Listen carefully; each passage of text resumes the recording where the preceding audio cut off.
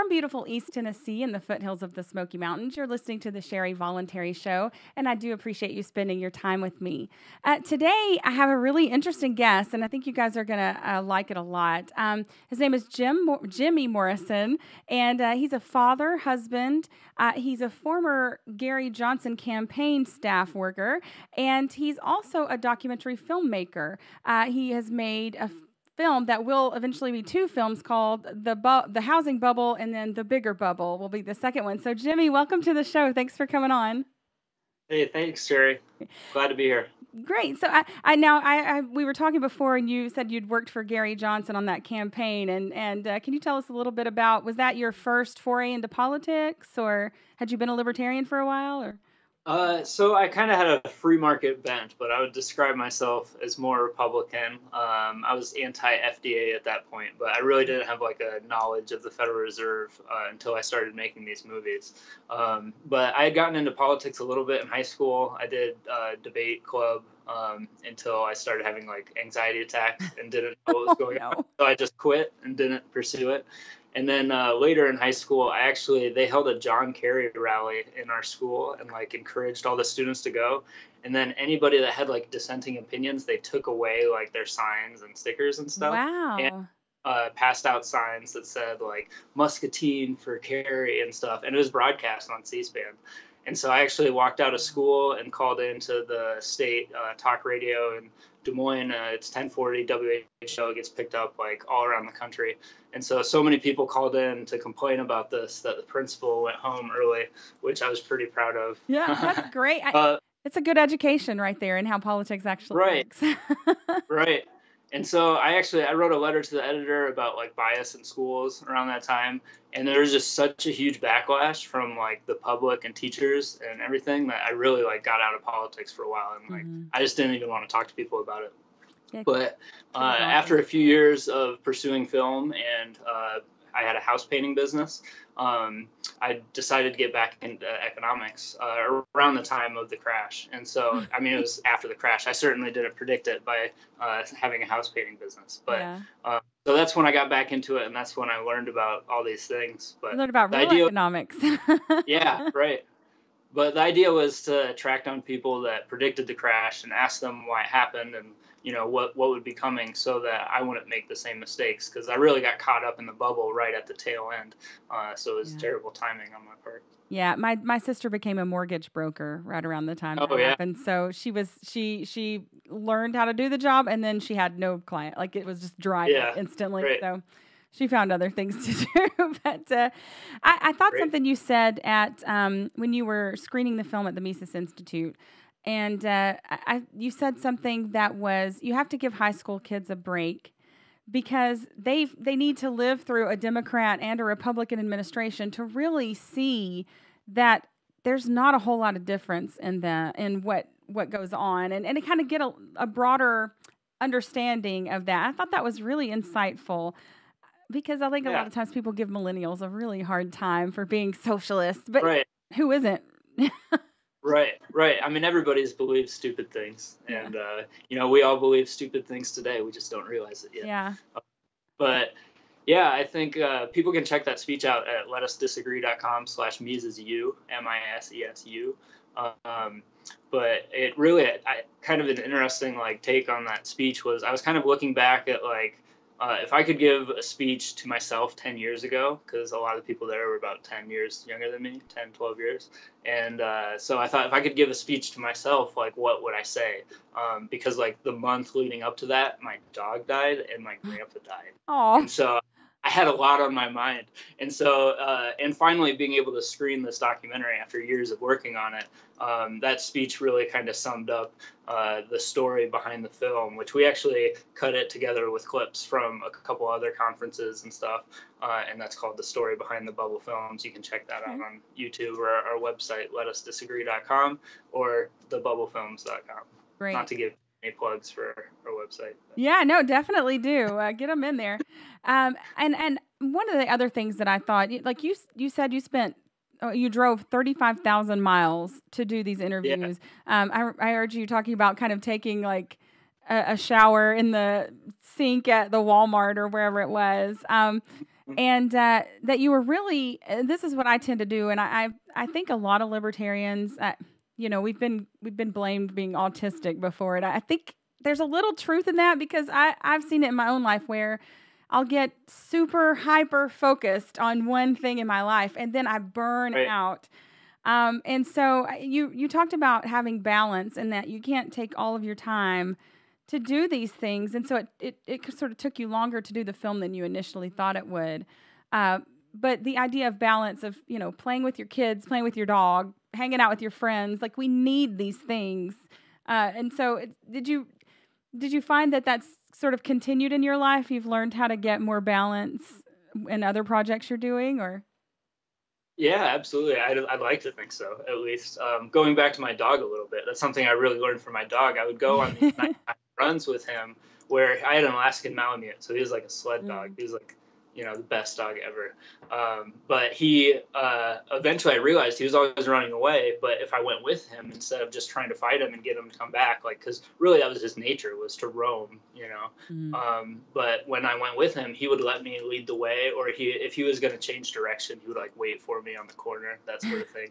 So it started out as just like a way of going out listening to podcasts or economics lectures from the Mises Institute. But it really turned into a thing where it kind of taught me okay, I can't only do economics all the time. You have to give your brain a break. You have to spend time with other people or connect to animals or nature or whatever. But it really was a great experience making the film, but it was also a very long and awful experience. There were lots of delays. I drove over 35,000 miles shooting interviews, and early on in the film, I didn't have the money to really be doing it. And I don't really to this day, actually, but the life of a filmmaker. Yeah, I would just, wherever the interview was going to be, I would just drive there and throw everything in my car and go, and I'd sleep in the back of my car or take a tent. And unfortunately, I would get super anxious, and a lot of mornings I would unfortunately have to get out of the car and just throw up because I was so nervous about interviewing these people like Mark Faber and Peter Schiff and Doug Casey and Ron Paul and all these people that predicted the crash. And then I'd have to go get cleaned up and go to a bathroom and wash my hair and everything so that I could put my suit on and pretend like I was a distinguished individual that should be interviewing people. Respectable. Right. Yes, I guess that really comes down to the vision versus reality type thing, that you have this vision, and I know I've done this before too. I even starting this podcast, you have this vision of what it's going to be and what you want to do with it. And then reality is a totally different thing. And especially the smaller your operation, I'm responsible for almost everything. Thankfully I have a friend who's a producer and does certain jobs for me, but he might not be there forever. So I've still got to learn how to do all this stuff, because when you're a small operation, you're responsible for all of it. So I can imagine putting a film together and doing all that. It was a big reality shock to you from the vision of it. It was humbling, to say the least. I mean, our first release date was 2013, so it's been a long journey. Wow. Yeah. I guess that's just, the lessons we learn about being... As you get older and you learn how much time things take and that there are things that come up, then, you learn to kind of give yourself a little more leeway. But it's a hard thing to do, especially with something you've never done before, to know actually how long it's going to take. There was something else you said right before we get into the actual films a little bit. You also said something about your daughter, and I you have 2 children now, but I guess at the time you just had the one. And that it didn't change you to teach your daughter as much as it did to watch your daughter teach herself. And as a homeschooling parent and someone who tries to practice peaceful parenting, I really loved that. And I think that for me has been true as well, that I've learned so much from my kids. And, they've really helped me become a better person just from being a parent and seeing the world through their eyes and watching them grow, but really them teaching themselves. Like I was sharing with you that my daughter taught herself to read by playing Minecraft because she was so incentivized. She really wanted to keep up with the other kids on the server, and she couldn't do that without reading. So What are those? I know your children are very young, but what did you mean by that? What did it kind of perspective did it give you? Yeah, I mean, part of it is just every day seeing the awe that they have for everything. And, obviously, like, the flip side of that is children melt down and, like, they have terrible emotions and everything. You just kind of realize that, like, what you're doing is you're just trying to demonstrate that when shit hits the fan like that, like, how do you handle that situation? Right. And you're just trying to, over and over again, show them the right way to handle things when they go wrong and everything. Yeah. And I think the example of them teaching themselves language is like such an incredible thing. Like, it's so hard to learn a language. And like, it is easier when you're a child, supposedly, with your brain or whatever. I'm sure that is true.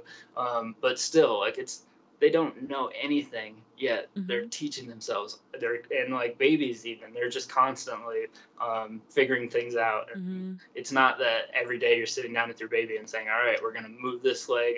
And you're going to crawl. You're just going to figure it out because there's something over there and you want to get it. Yeah. And that's kind of what it was like with the interviews. It wasn't a matter of like, oh man, that interview is a 16-hour drive away. It was just, okay, that's where the interview is. I got to do it. That's the thing I'm going to have to do. And I think having that mentality as a parent of like, just having that be your base point of, oh, I'm going to have to do all this extra stuff. Mm-hmm. That really helps your mentality in the moment to not be like, oh no, I have to grab this other thing. It's like, if you're already expecting to have to grab all these things, it's not a big deal. Right. I was actually talking to a friend about that, where if you go from like having 3 kids, if taking care of 3 kids to 2 kids, it's suddenly a lot easier. So if you have that mentality of, oh, I have to do the work of taking care of 3 kids, then the work of 2 kids doesn't seem like a lot. But if you have the mentality of, oh, I need to do the work of 2 kids, and then suddenly you're taking care of 3 kids, you're like overwhelmed. Right. What's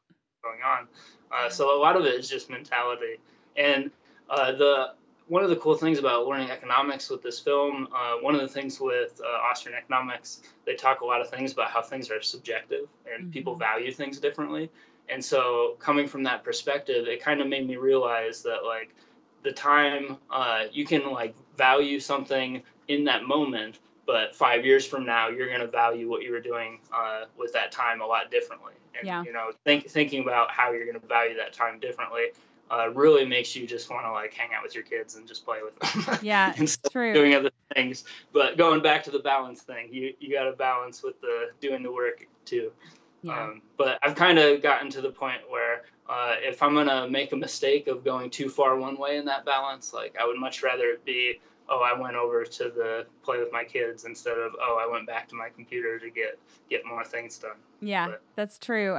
It is about competing values and, what is most important. And sometimes we have to remind ourselves, like, as much as I love doing this and I want to make a difference, the biggest and first obligation I have to make a difference in someone's life is my children. And right, exactly. That's what you got to focus on what you can control, and influencing them is something you can control. Yeah. And that's kind of something else I talked about in there is like, it's not that like I want to indoctrinate my kids to be libertarians, they can have whatever political beliefs they want. But I just want to watch them grow and see where they take it. Yeah. I do want to indoctrinate my children, but if they reject it, I'll still love them.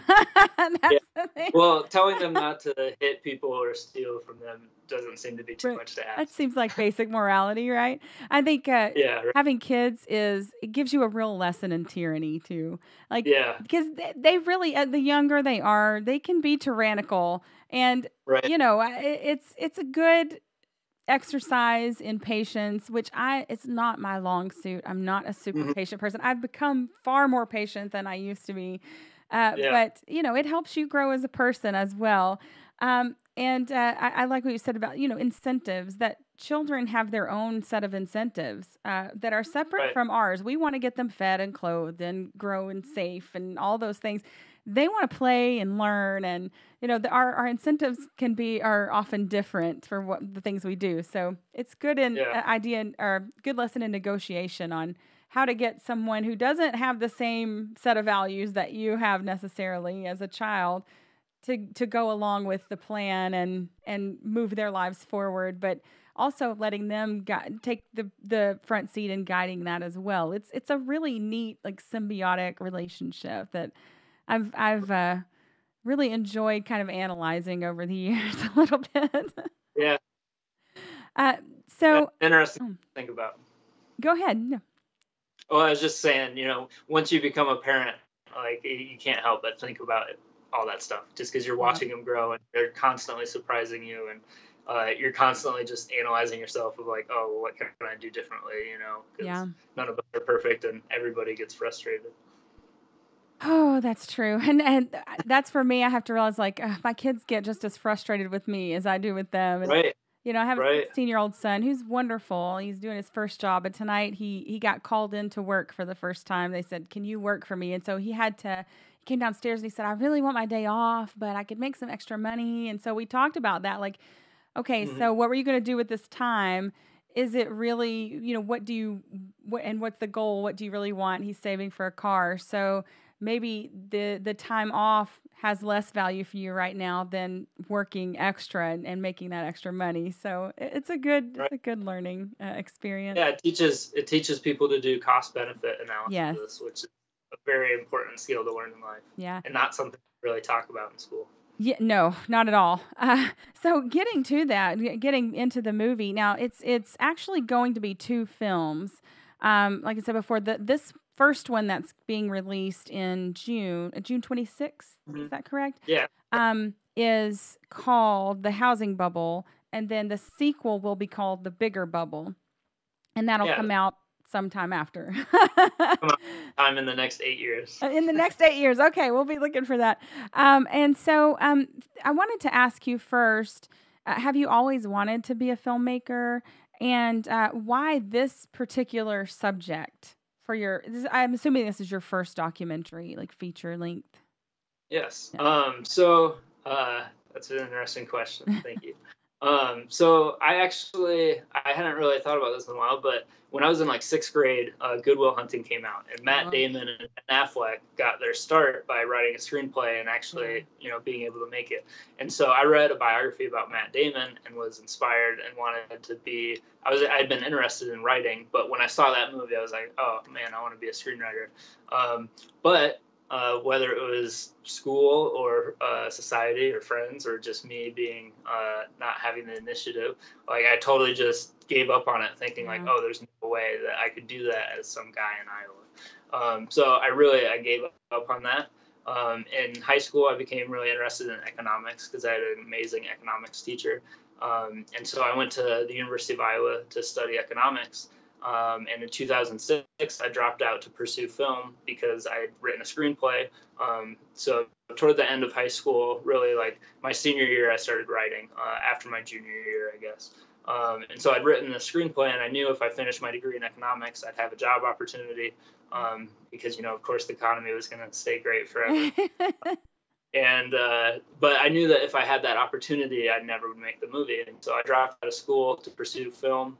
And that's when I started the house painting business, because that was going to be my way of funding those projects. And that was like 2006. So fun. Right before the bottom falls out. Yeah. So is the reason that this particular subject had a lot of interest for you because of what you went through with the, starting the business and then having the economy sort of collapse, or not sort of, collapse? Yeah, I think so. I mean, at that point, as I mentioned, I hadn't really learned a lot about the Federal Reserve. But a friend of mine had, sorry, I just lost a light. It's okay. But a friend of mine had started talking to me about those things, and I just didn't believe it. I just couldn't believe that was the system. Like, no way. Right. And so I wanted to get back into economics, and I did a torrent search for economics, and the Mises Institute had put out a free audiobook of Economics in One Lesson by Henry Hazlitt, which everybody should read. It's excellent. It came out in the mid-1940s, and so I was listening to the audiobook while I was painting a house and just had this realization of, man, this guy really described what was going to happen to us all these years ago. So maybe if somebody doesn't want to make those mistakes again, that they should track those people down that predicted it and ask them why it happened. So that was really the origin of it. I'd worked on other documentary projects. I actually followed around my buddy's brother, who was a high school football player that was being recruited, and followed around and filmed all his games, but like really didn't know what I was doing, didn't get enough footage for something that I could finish. And I'd done other like small short films and stuff like that, but mostly what I did was like music videos. And I would go on tour with this band, The Color Pharmacy, and do concert videos and that sort of thing. So that was most of my film background. Cool. So what do you hope the effect of this film will be in the long run? What do you see as the, what do you really want to come out of it? Well, I mean, honestly, what would be ideal is if people would watch this film and then they would look at the names at the end in the credits and be like, oh, I want to check out those books. They'd start reading those books. They'd go to my website, check out the store, start reading Murray Rothbard, and suddenly they become anarchists and the government's overthrown. That probably is not how it's going to play out. But we're just trying to educate as many people as we can, and to have an anarcho-capitalist documentary like this out there, where we can actually put these ideas out in an accessible, easy to understand way. It really could be a game changer for people, because if you're trying to explain to your friends or your family or anyone these ideas, like you're really trying to pack so many things into one conversation, and you don't know what the other person knows, and you don't know like where they're going to disagree with you. And so if you can sit down with them for 80 minutes and watch this documentary, then they can tell you, oh, I really agree with that, but I disagreed with this part. And you can actually come to a conversation with a basis of knowledge. So I really think it has the potential to kind of take the discussion to a much more elevated level. Yeah, I did. I really enjoyed I watched it twice, actually. Thank you. Yeah, I watched it once. I was driving back from Chattanooga from doing an interview down there, and I listened. I gotta stop you. I love Chattanooga. Yeah. Actually, I filmed a video with the Color Pharmacy on Signal Mountain. Oh yeah. They stayed out. They played a show in Chattanooga, and they stayed out all night drinking. And then I was their driver, and so they were coming back to the RV to go to sleep at like 6, 7 in the morning. And I said, nope, we're driving up to the top of Single Mountain, and you're going to play a song so I can film it. So nice. You guys can check that out at letusdisagree.com. That's awesome. I grew up there, so it's got a spot in my heart for sure. I live in Knoxville now, but it's only an hour and a half away. My family's down there. I'm down there a lot. Place. I love it. Such a beautiful place, yeah. It's become quite a city. It wasn't when I was growing up, but they've really done a lot to it. Where was I going with that? Sorry, I didn't mean No, that's okay. Oh, I listened to it twice, and one was just coming back, and so I just wanted to hear it without taking notes and all that. And I was so impressed with how accessible it is, because was it Mises or I think that called economics the dismal science? Yeah, may have been Hayek or someone, but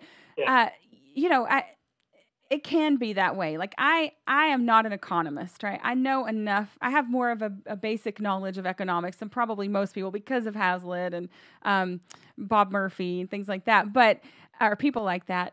But this is really accessible, and it's not. You have a bunch of economist nerds talking about economics, but it's interesting, and it involves real life, and it really went into the history of the gold standard, the Fed, FDIC, things like that, that it's not so deep in the weeds that you lose people, because everything that was talked about really are things that people are familiar with. And so I found it very accessible, and I'm looking forward to sharing it with lots of people. I think we talked about I'm gonna try and do a screening here. I'm gonna try and get Glenn Jacobs to come to my screening, see if we can work that out. I think that'd be great, because he'll draw a lot of people that would not normally come to anything libertarian, but they'll come to see Glenn and this thing about economics. So I think it's really great, and I think a lot of people are going to learn some things about it. And in that vein, the Austrian economists, they have warned about that bubble for a long time, and that's one thing Austrian economics is really good at. The Austrian school is predicting like business cycles and booms and busts and things like that. But nobody would listen. Do you know why? Right. Like nobody would listen. Well, it's because the data says otherwise. You know, when you're in an artificially manipulated boom and all this money has been printed and they push interest rates down to zero like they did after the crash, you know, it makes sense that, oh, hey, look at the economy. Everybody's doing great. You know, it deceives everybody.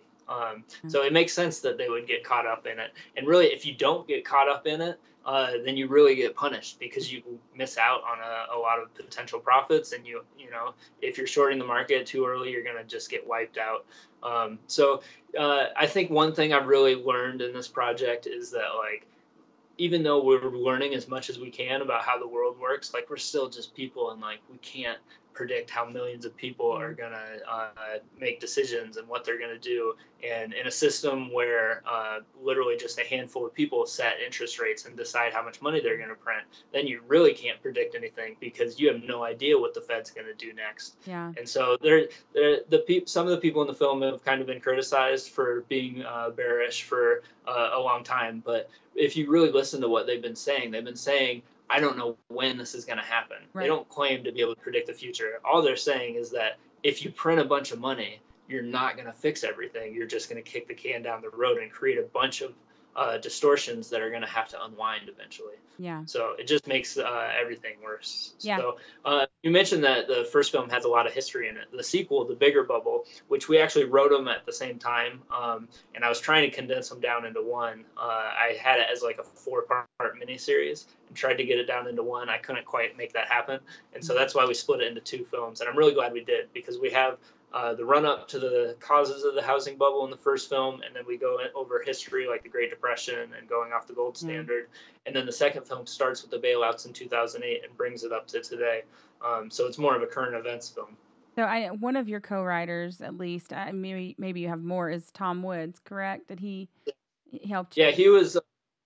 the first person I actually pitched the project to was Thomas Sowell, and he turned me down. And then I went to Tom Woods, and I'm so thankful that I did, because he is such an incredible help with writing this. You know, just the wealth of knowledge in his books is just, it gave me the structure for the film and gave me everything I needed to learn what I needed to make this happen. And then Robert Murphy was also a script consultant. He wasn't a co-writer, but he did really help me in making sure that I didn't make mistakes and that my arguments were sound and I wasn't misspeaking. Sure. Yeah, it's easy to sometimes overstate things when your political position, you know, whatever happened has been backed up your political position.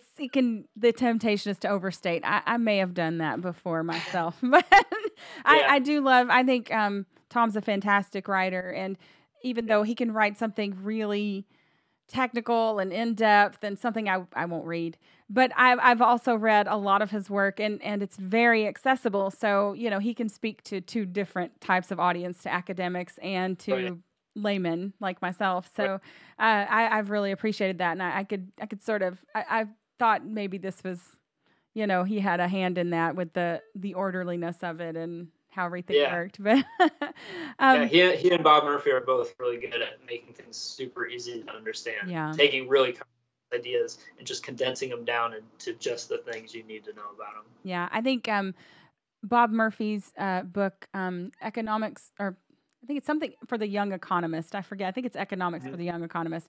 That's what my son has read. For Young Economists, I believe. Yeah. Yes. Which you can buy on our. Oh, can you? Okay, that's great. It's a fantastic book. It's the only thing that really rivals Hazlitt for. It may even actually be easier to understand than Hazlitt. So I would definitely recommend that book as well. One of the things that I thought was really interesting in the movie, and it's not something that you purposefully did, but I noticed there seems to be this real like juxtaposition between von Mises and Greenspan in the fact that Mises turned down a job with the Austrian bank because he said they're not practicing the right type of economics. They're not doing the right thing. Turned that down. Whereas Greenspan, who should have known better, became the chair of the Fed. And what he said beforehand to what he said during his tenure as the chair is incredibly different. And I just found that really interesting, and I was floored. And I lived through that. I was probably, I'll say in 2005, I was a younger person. I was my early 20s, late teens, and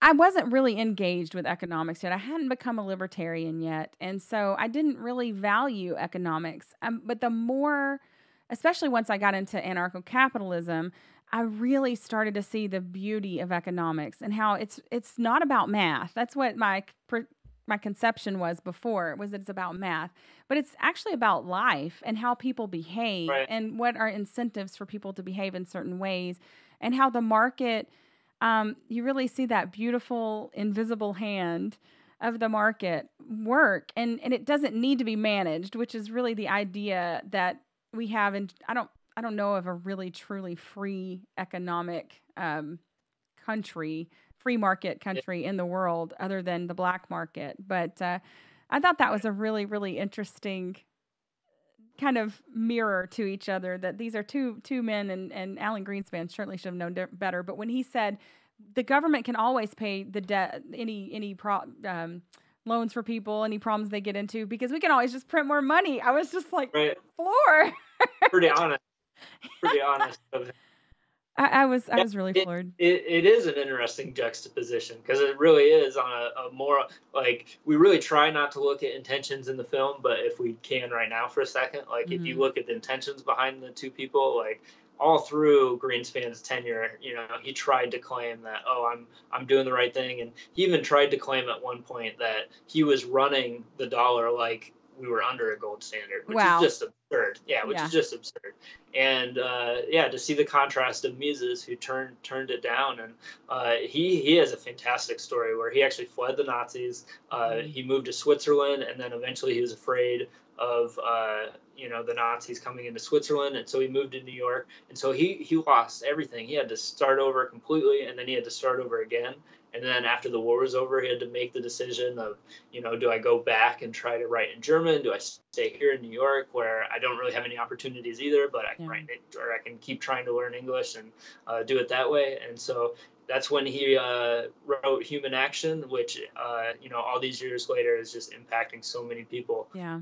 So you just never know during your life. He thought his library, when he left Austria, was raided the day that the Nazis took over.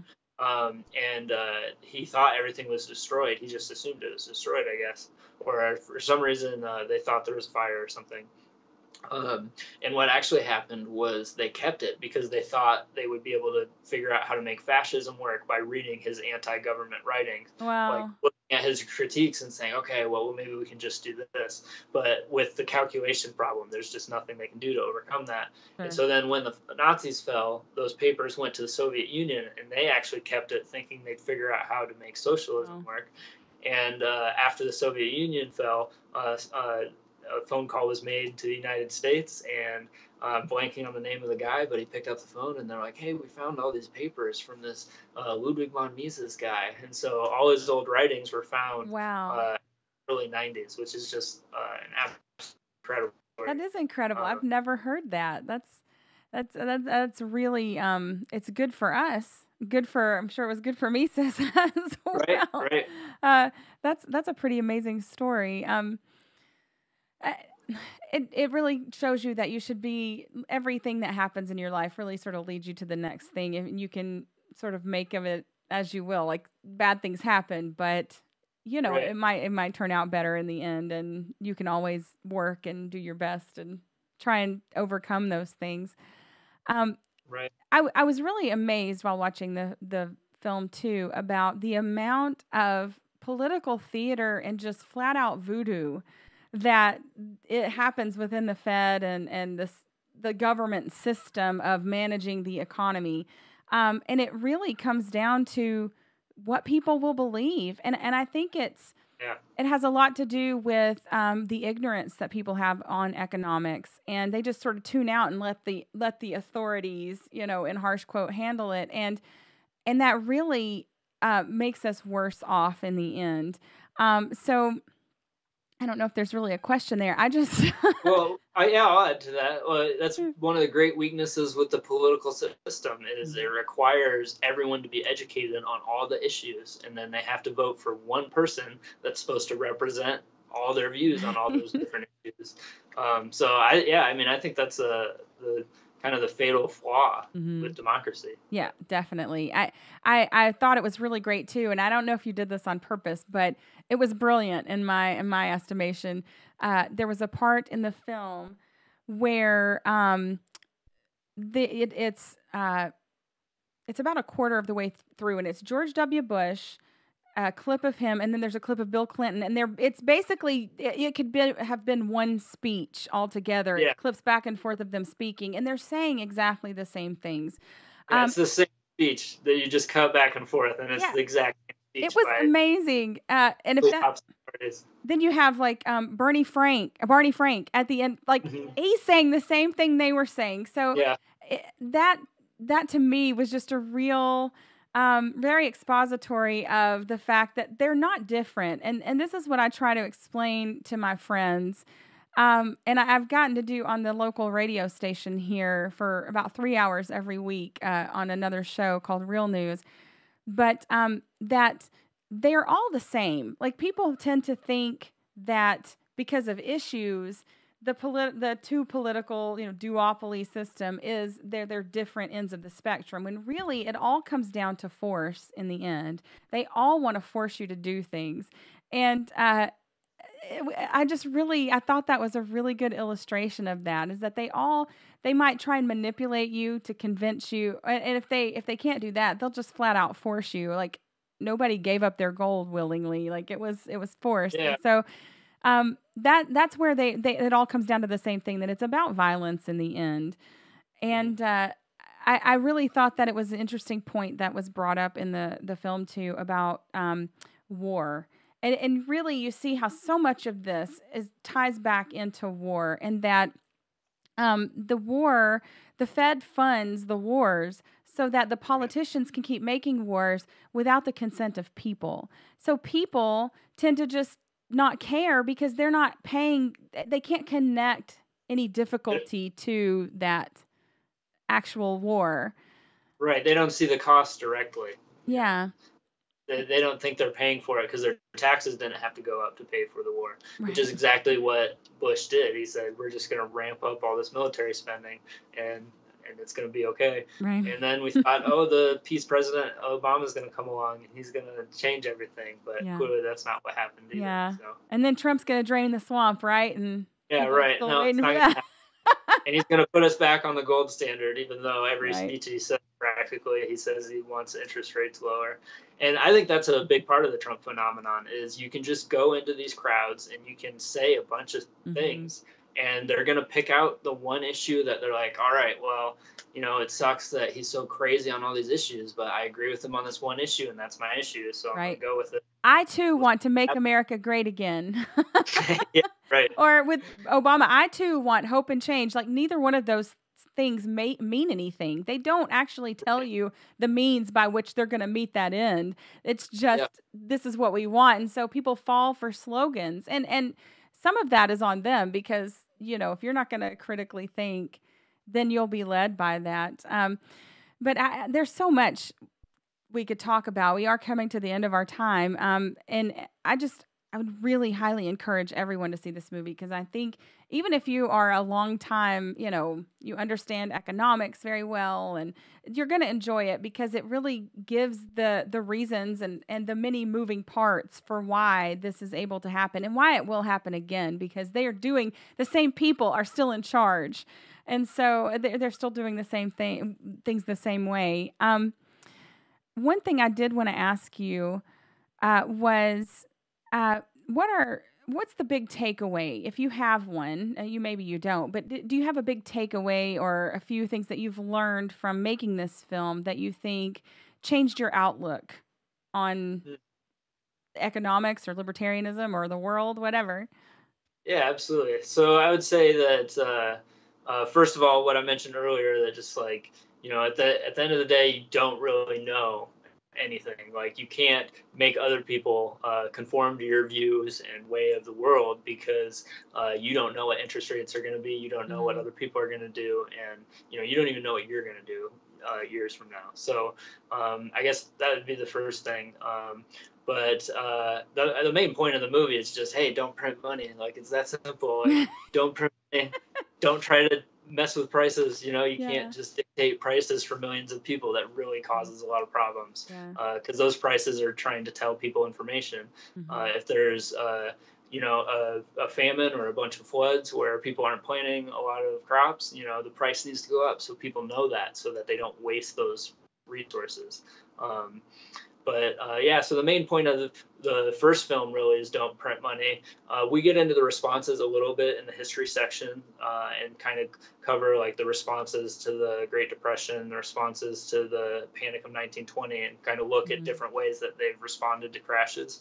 But the second film really gets into it with all the bailouts and everything. So that's the other big thing, is don't print money, don't bail out banks. Yeah.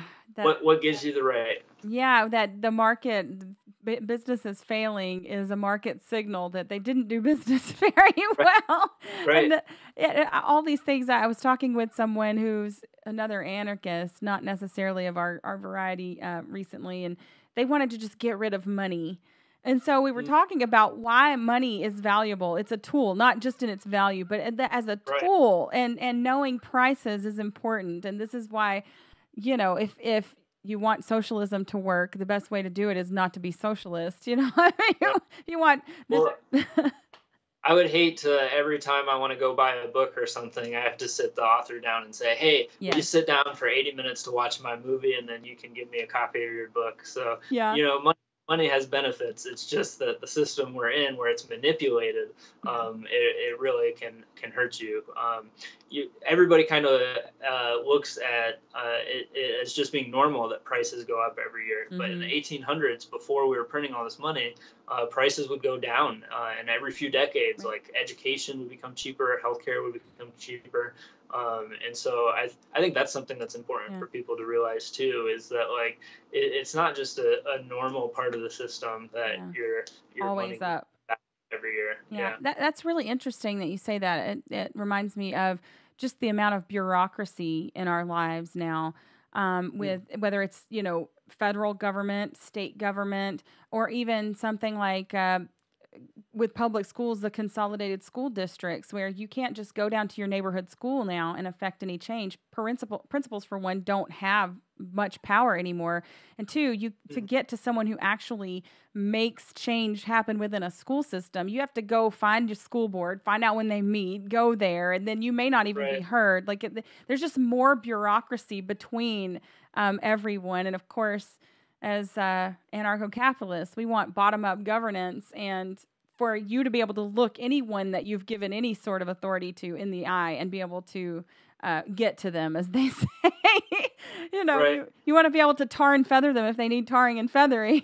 So, but I think the great lesson from this documentary, too, I think, is that if there's a crisis in this country, it is one of economic understanding, that there is such a lack of basic economics that people are fooled easily. And this, I hope that this will be sort of a teaching tool. One more thing in the arsenal, like I always, when someone wants to learn more about anarcho-capitalism, I generally send them first to Anatomy of the State by Murray Rothbard, and then second to The Most Dangerous Superstition by Larkin Rose. And this is going to be another go-to thing for me. I already know that, because it's so easy to understand. And I hope this has a huge impact, and I think it will. So I look forward to trying doing a screening here in Knoxville.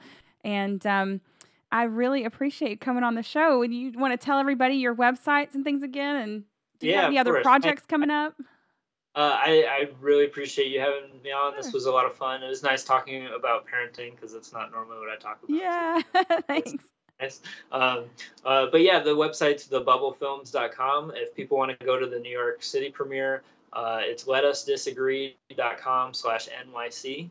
And our panel is going to have Tom Woods, Jim Grant, Peter Schiff, Gene Epstein, David Tice, who is our executive producer, and myself, and it's going to be moderated by Liz Clayman, who's an anchor at Fox Business. So awesome. We're really excited about the event. It's going to be awesome. It's at the Angelica Film Center. But then we're going to be releasing the first film, The Housing Bubble, that same day. So people will be able to get digital copies that day. And then our Blu-rays and DVDs will be shipped out in July. So we're really excited to get the film out. It's been a long road, but we've really, we spent these extra years trying to make it easier to understand and more accessible. Mm-hmm. And I think, 20 years from now, our hope is that this will be the definitive documentary on the housing bubble, mm-hmm. and we'll still be able to be impacting people all those years later. I think you were successful. And I think that, just taking this one era in U.S. history, you learned so much about economics just through that, just looking at that a little deeper and the history of how that is even possible, how it even happened. So I really appreciate you coming on the show. And what was the name of your other website? LetUsDisagree.com? Yeah, it's LetUsDisagree.com. That's the name of my production company, is Let Us Disagree. Great. Productions. And so people can go there and they can get Hazlitt's book on economics. Also, there was one other thing, and now I've forgotten. But anyways, I appreciate you coming on this show, right. And I look forward to maybe talking when the next one comes out. And that sounds good. I'll be happy to come back anytime. Great. Thank you so much, Jimmy. Take care. Right. Yeah. Bye. Thank you. All right, guys, if you enjoyed this content and you'd like to support the Sherry Voluntary Show, you can go to patreon.com/sherryvoluntary, and your support would be much appreciated. Until next time, peace.